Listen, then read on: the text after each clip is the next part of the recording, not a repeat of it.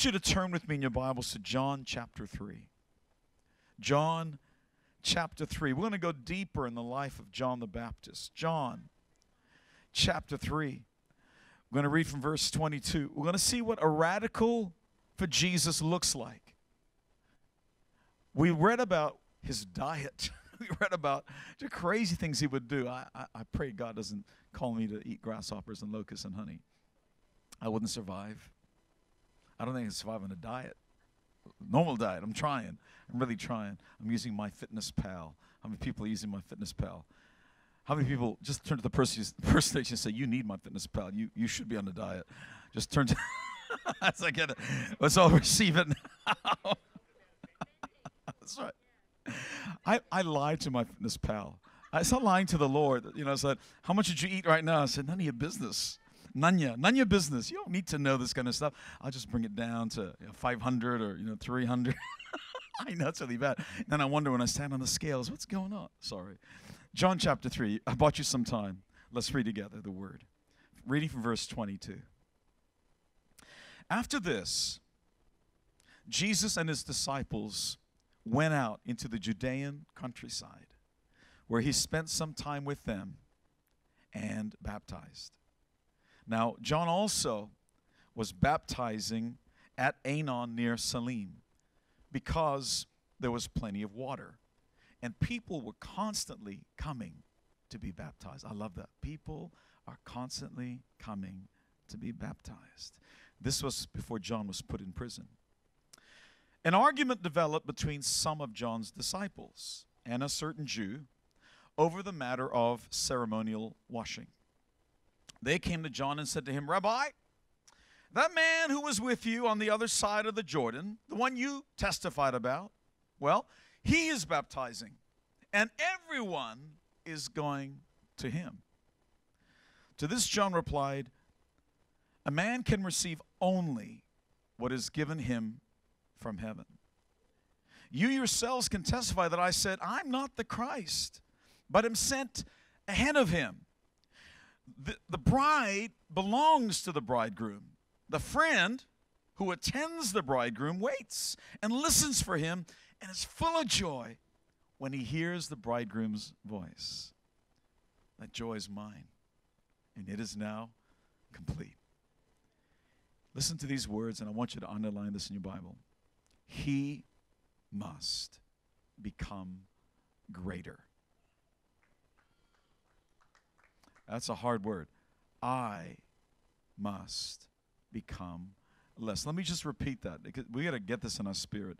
He must become greater. I must become less.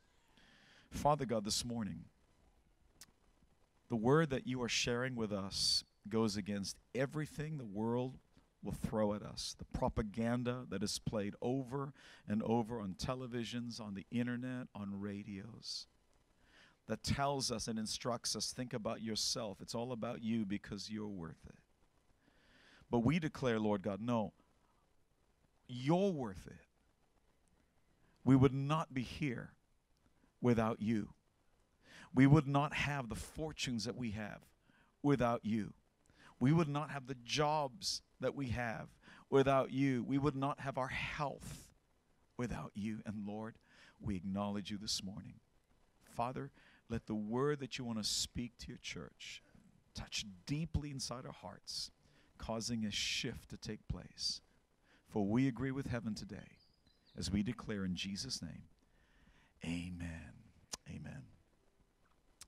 Well, I'm reading this thing here, and I'm very interested. I found, isn't it interesting that the trouble began not outside the camp. The trouble began with his own people. Did you notice that? His disciples were saying, everyone is going to him. You know that guy that you were prophesying about? This, behold, the Lamb of God that takes away the sin of the world. He's taking all our business. You know, it's interesting, like we as pastors, there's a problem that pastors have. I want to acknowledge this before you. That there can be an arrogance that comes with holding the mic. In fact, even when we're preaching, it can come across like, I've mastered this. Come and follow me. But can I declare to you today that we humbly have to work out this word in our personal lives every single day, just like you. And I pray that I can inspire you, but listen to what's going on here. Isn't it interesting that when trouble comes, it usually comes from your own camp, from your own tribe, from your own friends, from your own family. When trouble comes, it often comes first to the people closest to you. That God will stir them up. Some of them might even attack you. Some of them will speak behind your back. People you trusted. How many people know what I'm talking about? I'm not just speaking to a few. Okay, you've been hurt before. If you haven't been hurt yet, you wait your turn. It's coming. And then this lesson will be like, wow, I should have listened to that message a bit better. That was a good one. That's right. We're going to pray for you. The question here is, when you look at this, it's like, John, he's so good. I mean, have you ever been good at something? You came to your workplace, you're the newbie, and it's like you could do things that no one else in this business could do, and you were the golden child. I mean, they loved you. Every idea you came up with, they're like, who is this golden child? I mean, it was like angels sang around you. Oh. Thus I declare we should do this. Oh, wow, that's amazing. They loved you. Every idea that came from your lips was treasured, and all of a sudden, they hired someone else. And they're better than you. And they're getting the attention, and they got ideas, and in fact, they're saying they're better ideas than the ones that you have. How do you react to that? Cry.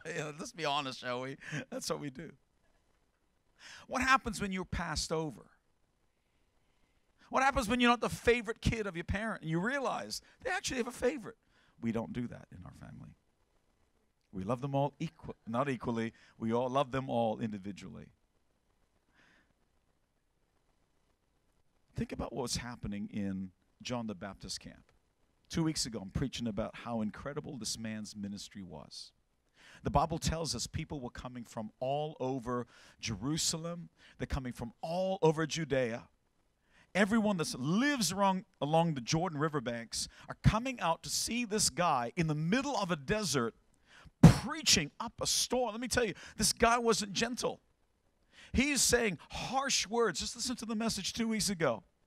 And yet people were coming. Instead of setting them back, his harsh preaching, he's saying, I'm going to speak truth. I'm going to speak life to you. That if you take hold of these words, it will shift and change the fabric of your being until you more resemble what God requires of you. That you can live in the blessing and the favor of the Lord. And so people realize, this guy speaks truth. Soldiers came to him and said, because he's saying, produce fruit in keeping with repentance, and say, what is that to us? We're soldiers. What kind of fruit do you want from us? He says, you know, when you try and take money from people, or you make them do stuff for you, don't take more than you're supposed to. Don't demand more from the people than you're supposed to. To others, they say, well, what do you want from us? And he says, if you got 2 coats, give one away to a person who has nothing. Produce fruit in keeping with repentance. God wasn't gentle at all. Teachers of the law, religious leaders are coming to check out this new guy on the block. I mean, he is famous. Thousands are coming out and flocking to the wilderness. Thousands. There's no PA. There's no amplification. There's no internet. There's no Twitter hashtag brood of vipers. There's nothing like that in that time period. And yet thousands would go out to see him. He had his own following. He had disciples. They called him, according to this passage, Rabbi. He was a teacher of the word, and he was worthy to be followed, worthy to be emulated, and his ministry was growing until. You know what's really challenging as I read this passage? It wasn't the devil that was contending against John the Baptist. Do you notice that? I think a lot of times we just blame the devil for stuff. The devil made me do it. The devil is coming against me. There's a conflict. And God, come down and smoked. Do something. Send thunder and lightning. Change my circumstances and situations. Everyone holla, yes, Lord. But it wasn't the devil. In fact, it was Jesus. It was God himself doing this.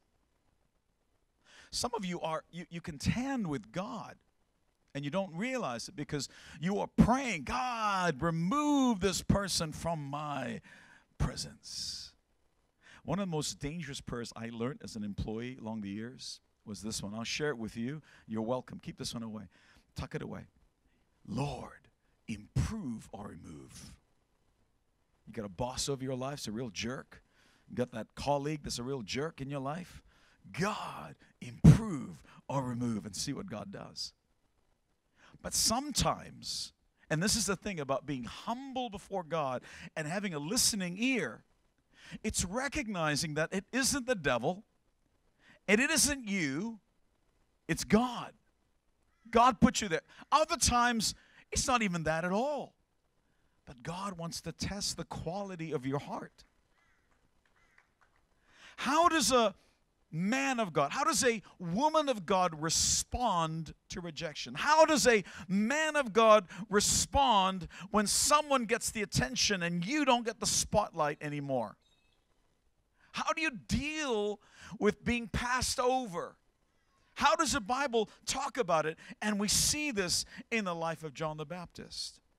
His disciples are the one that are arguing, not Jesus' disciples arguing with his disciples. That wasn't happening at all. It was his disciples are arguing with another guy over contention of ritual washing.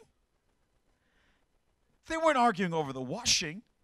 They were arguing over the fact that they're worried that they're losing business. Think about this. People are coming from far and wide to hear John the Baptist, but now all that is changing. He's not the only one baptizing in the wilderness. There's another guy on the block, a new kid on the block, and he's baptizing people in the wilderness. More people are coming to him because there's something more about this guy. This is John the Baptist 2.0. It's an upgrade. Because this guy can tell stories. He can tell parables. And then when you ask him deeper, he has the answers. There's nothing he doesn't know. On top of that, this guy performs miracles. John the Baptist never did that. He's healing blind eyes. People are being raised up from the paralytic mats. Eventually, you'll see that people were raised from the dead. He's feeding people with food out of thin air. He's multiplying food. This guy has it all. John the Baptist 2.0. And this preacher doesn't yell at you. He's kind. He's gentle. He loves you. Whereas John the Baptist, you brood of vipers, I just love you, Jesus. I just love you. It's a different kind of ministry, John the Baptist 2.0. The new preacher doesn't wear camel hair. New preacher doesn't eat grasshopper and locust and honey like that's cool. He eats normal food like normal people. He dresses like normal people. I can be like Jesus because he's normal, not like this John the Baptist. How do you deal with jealousy? How do you respond when someone else is more successful than you? How do you react when your business is declining and someone else's get blessed? How do you react when their church is growing and you're struggling? This is keeping it real. You know, our challenge as people in this world is discovering who we really are. That's my one job. That's pastor's one job. A preacher's one job, to help you discover who you really are. The world is screaming at you. You don't even recognize it. It's trying to tell you who you are. They're telling you who you are. It's not who you really are, but they're trying to tell you this is who you are. This is who you are. This is who you are. Walk in this way thereof. But the Bible reveals who you really are. In this world, we go through cycles of challenges that come our way. And how you react to that trouble reveals the character of who you really are. And when trouble comes, according to science, your initial reaction is three things. When trouble comes, either run from it. You ever seen people do that? Hardship comes, they're gone. Brother, my My word is stronger than oak. I'll be with you through hell and high water. Next minute, hell comes, they're gone. Or some of them hide. You know, just when you need them, they're gone. And later on, when everything is okay, oh, Pastor, I'm with you all the way. Where were you when I needed you? Pastor, I want to help you with your load.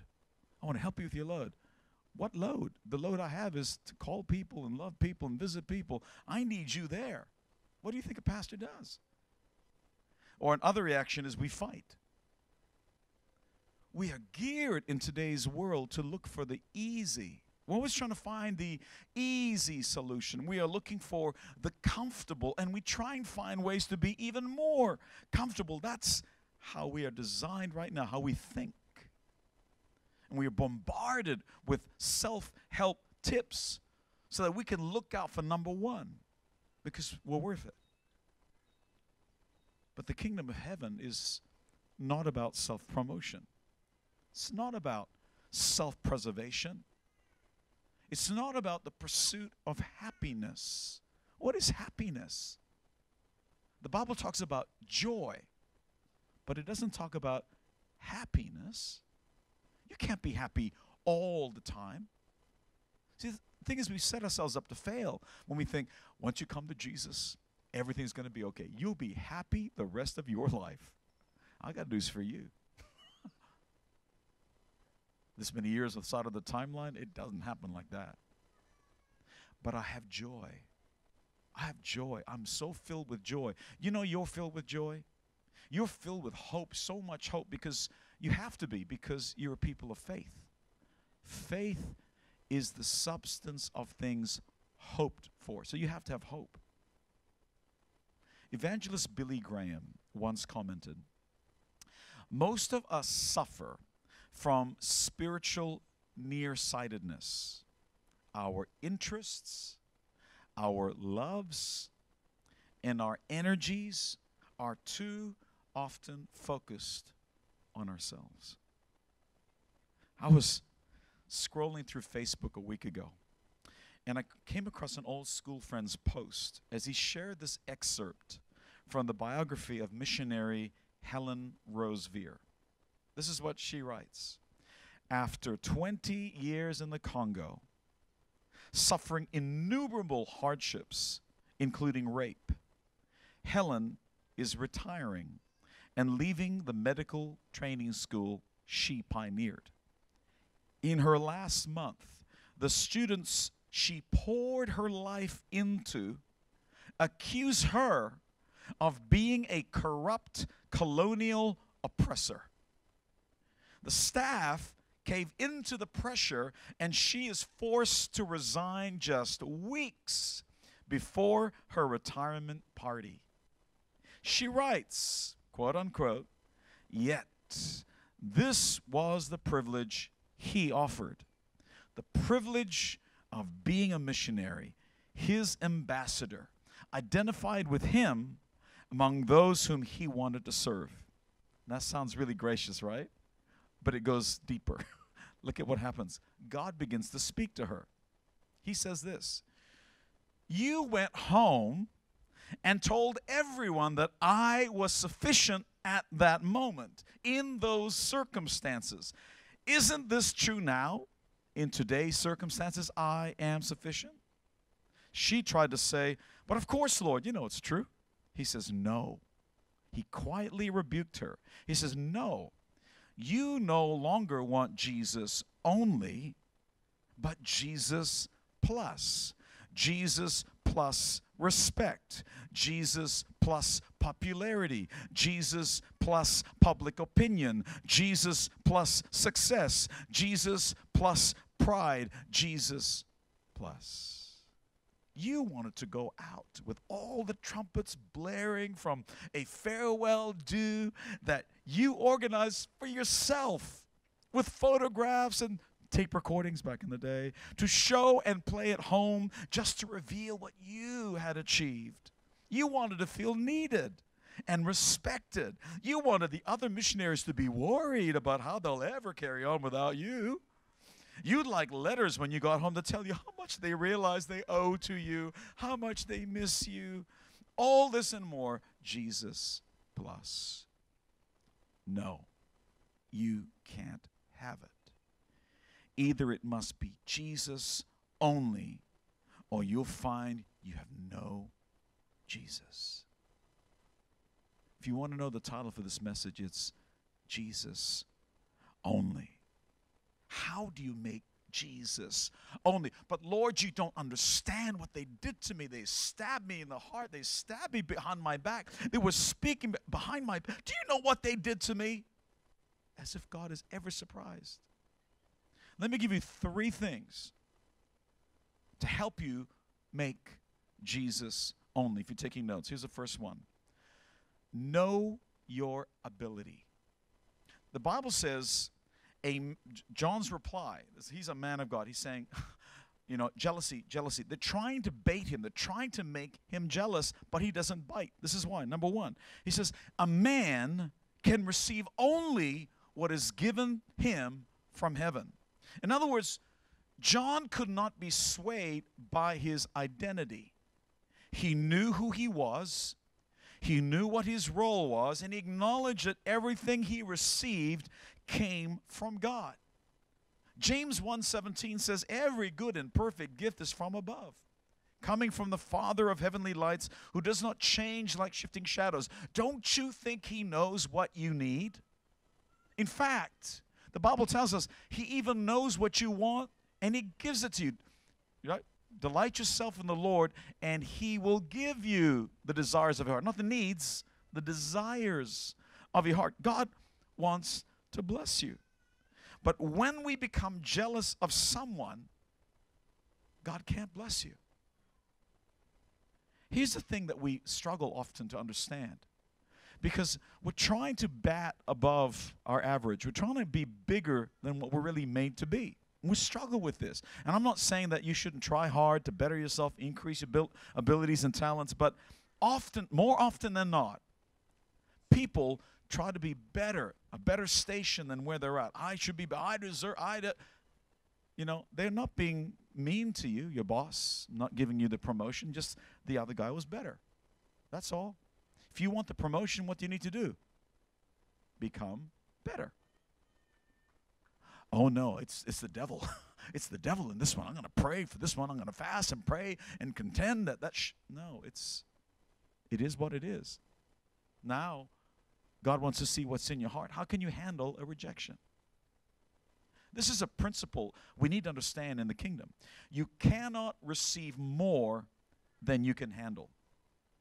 The Bible tells us in Matthew 25, a parable of talents where a master brings his servants in. He goes, I'm going away for a period of time, but I want to entrust you with some wealth, okay?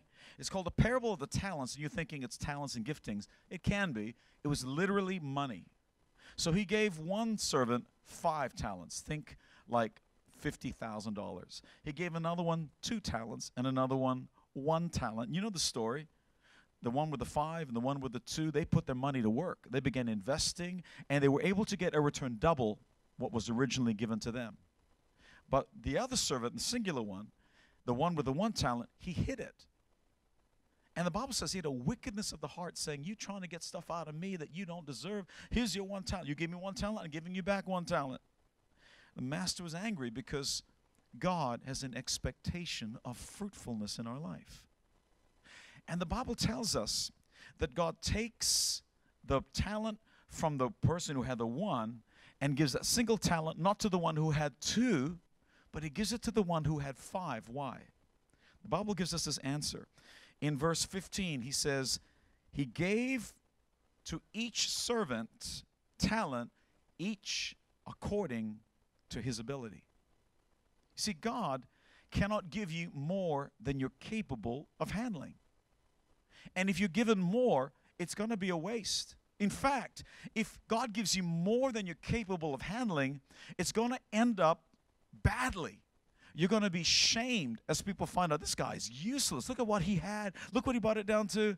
So God won't do that to you because God wants to set you up for success. So if you're believing God for a job promotion, manage what you have well. If you're looking for more wealth, manage what little you have now. Begin to honor God. Ransford is talking about pay your tithes, give your offering. Learn to manage what you have, and God will bless you. You want a better wife? Start looking after the one that God gave you. There we go. All the ladies, that should be that moment there. You're all quiet. Thank you so much, sis. I had one live one. Let me give you key number 2. I'm running out of time. Okay, key number 2. Know your purpose. So the first one, know your ability. This one is know your purpose. John the Baptist replies, he goes, the friend who attends the bridegroom waits and listens for him and is full of joy. He's trying to express to his disciples, he's saying, look, I know who I am. I know my purpose. I'm not meant to be the Messiah. I told you that from the very beginning. I'm like, if he's the bridegroom who's going to be united with his bride, my job is the friend. Now, a lot of us, we don't understand this, but in Jewish culture, there was a title for this guy. It's called Shoshben. Shoshben, okay? It means friend of the bridegroom.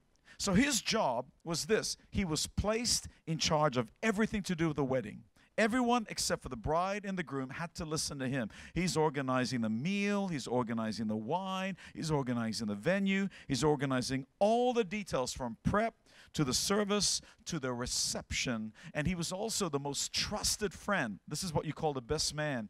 And so anytime the bridegroom wanted to send a message to the bride or vice versa, they called a friend. They called a shoshben. And he would take the details, those messages, and hand it because he was trusted. They knew the message would come exactly as he received it. It would be delivered the same way. And the most important job of all, straight after the reception, he would walk with the bride to the bridal chamber where she would go inside and change, waiting for a husband to come in to consummate the marriage. And he would stand as a guard in front of that doorway. He would not let any would-be husband come in there but the real one. He would stand and guard the place until the right man. When he hears the bridegroom's voice, he's filled with joy. I've done my job. It's complete now. And he lets him in, shuts the door, and keeps everyone out.